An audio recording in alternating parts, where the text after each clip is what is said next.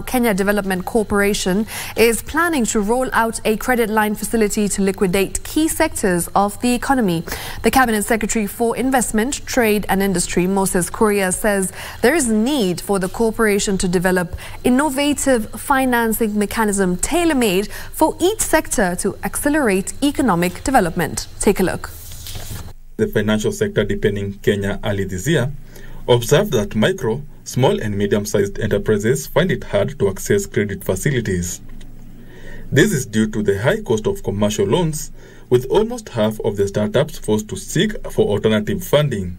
To ease credit access to startups in key sectors of the economy, the Kenya Development Corporation has committed to accelerate credit provision through establishing a credit line facility.